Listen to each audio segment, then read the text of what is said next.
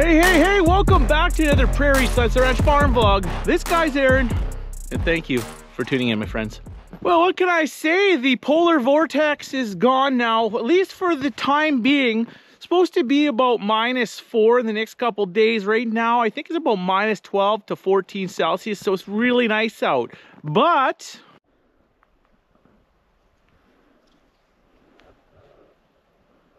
you guess what we have. You get one guess. We got another calf down on the cow side. We brought a few of the cows in from the back to the front over that little cold snap we had. We had about a week of -38 with the wind chill to about -48 Celsius with the wind chill. So it was damn cold, and we had to bring cows in to the calving barn just to make sure, and it paid off, kinda. We're gonna head out, we're gonna check on the cows, and then we're gonna go tag, possibly ring. I'm not sure if it's a steer or heifer calf. It was born late last night. I found it on the midnight checks. It was fine though. It was in the barn, in a nice bedded barn at the far back, out of the wind. It was doing good, perky. So we're gonna go check him or her out. We're gonna give her a first defense bolus. Now, I am trying out this first defense gel bolus due to the fact that we had some issues with coccidiosis in our calves, our new calves last year. So we're gonna try to nip that right in the old behind with a first defense gel bolus. I've heard lots of good things about it, so we're gonna try it out. I'm gonna let you know what the long-term effects are. I'll let you know if it actually works or not, or if we have no cases, but coccidiosis kind of comes in spurts. So, you know, we could get lucky, but we're going to do this preventatively because it says it works.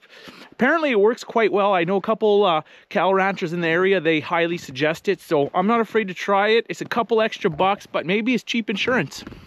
I'm going to talk a little bit about this coccidiosis prevention using first defense, how to administer it. It's not much different than the pills, but you have to administer it a certain way just to safely administer it to the calf. But anyways, Aaron, that's enough chit chat. Let's pitter, patter, and get her. Woo! Jose,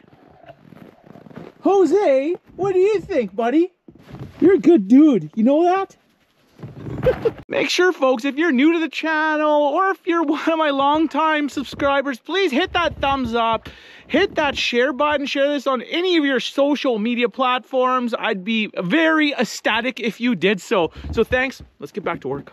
So before we head out there and treat those that one calf with that first defense gel tube bolus, I'm just gonna give you the briefing of the medication itself. It covers you against coronavirus, E. coli virus, and rotavirus in calves. You have to always keep it refrigerated or cooled. Do not let it warm up to room temperature or it'll be inactive at that point. Make sure you have the head up against the thigh, and I'm gonna be showing this all in person, word away with my GoPro as soon as I get out there, and I'll make a video, show you all straight up how we do it.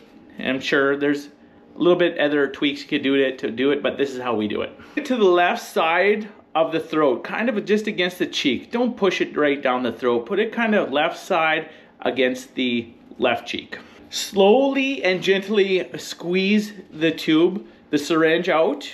Don't do it too fast. Don't choke the calf. Kind of let it naturally gravitate down its esophagus. You can at that point just gently, you don't forcefully, but gently hold the mouth shut, kind of tilt the head up and massage the throat if you feel necessary. Now, after you do all this, the calf should take it in, and once it's absorbed by the calf's body, it'll start developing antibodies as the medication is specified for. All right, ready to go. Gonna mark the mother calf, you tag the baby calf, give it its first defense, tag it, RFID it, move on. So let's go get her done. I'll show you how to give this first defense bolus. Pretty basic, but we'll do her.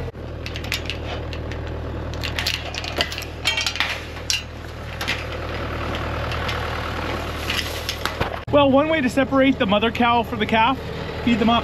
They need a bale. They had about a quarter yesterday. They ate really hard. We're gonna move that feeder. We're gonna throw another 1 or 2 bales in there. They'll probably all come out, then we can close the door on the barn and then tend to the little baby calf.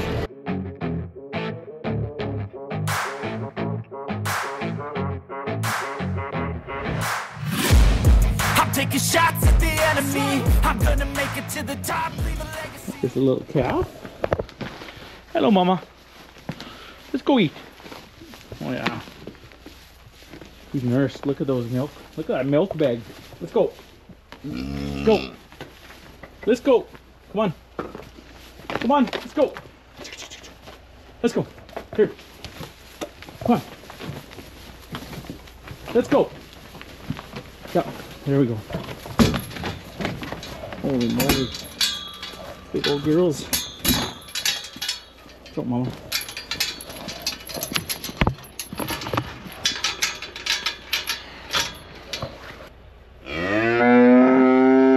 Calf definitely sucked.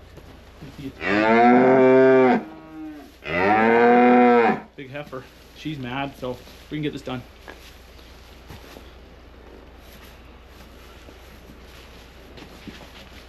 This calf definitely sucked. You can see it's full. Getting my tag ready. This is just a radio frequency ID for the calf. I'm gonna put this here. Yeah, big heifer. I'm gonna go over it, lift his head up, tilt it towards the left side. Oh. Left side.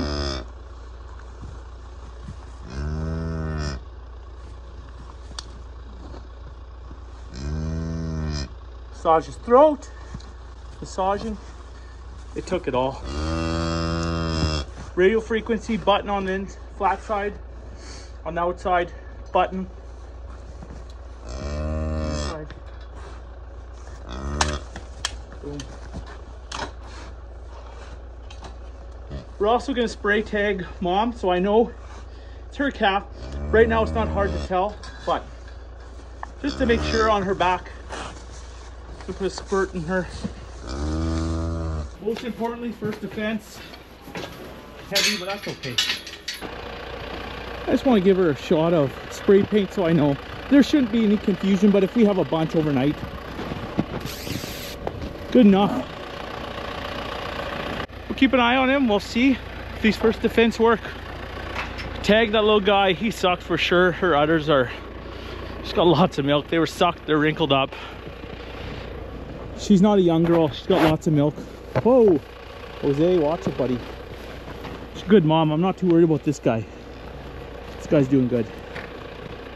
So, we should be good. Oh, we're gonna go check out the dairy barn, see if the heifers are doing anything. Check the back here. And that's that. That could be a good replacement. She's a good mom. Look at Jose getting chased. It's a little problem we're having with him. He's good when I'm in there, but then when I'm out, he's a little bit naughty. Now, we're on the heifer side here. There's a couple girls getting pretty close. Looking pretty close to calving. So we're gonna start feeding them up closer to the two barns here. The one barn is just an open pole shed. It's open to the south. We close the door to the north typically. But we also have a dairy barn beside it with brooder lights down the middle. So it stays a little bit warmer than the regular old pole barn. But it's cheap security. So if I feed them up here, we should be pretty good. If I have to lock them up overnight, if there's one or two presenting, and we gotta get them into one of the barns just to make sure at least we don't have any problems. Now this time of year, I try not to bed too much outside. So I don't want the cows going out into the open and calving. I want them to go into the shelters, right? So we keep very little bedding outside until we got a good grasp on calving. But like, for example, this is about the most we'll do. I'll still feed up on this little area, but at least I have less areas to check. But with that said, you always have to check the areas with snow and drifts and behind buildings and nooks and crannies. You know how they go. Some cows just like to go off on their own and calve, and usually that's behind a bluff in some snow, unfortunately. So it's one of the beasts of calving in the winter. But although we weren't planning on calving this time, we just had a bull get out early. That's the bottom line. So that happens sometimes. So let's get a couple more bales in for these guys, or girls I should say, and let's move on. There we have it. I got our couple infrared bulbs up. I'm gonna hook up the other two. I got two new ones and close it off at the end once calving is imminent here. We haven't had one yet on the heifer side, but we're well prepared now. So we should be able to handle calving with this and the pole barn. This is the really cold nights. If we have issues, the cow gets locked up in there. If we really have to, we can open up the other side. However, if the sheep start lambing, we can use the other side. We have brooders set up, infrared lights, etc. So we're all set up. We're bedded here on the heifer side. They're fed up good. And yeah, I think we're pretty ready to go here. Get that little shit to the feedlot. But yeah, good head start. Well, thank you for tuning in, folks. Appreciate it. Make sure to subscribe, hit the thumbs up, drop by anytime, and we'll catch you very soon with another Prairie Sister Ranch video. Cheers for now. Stay warm. Have a good one.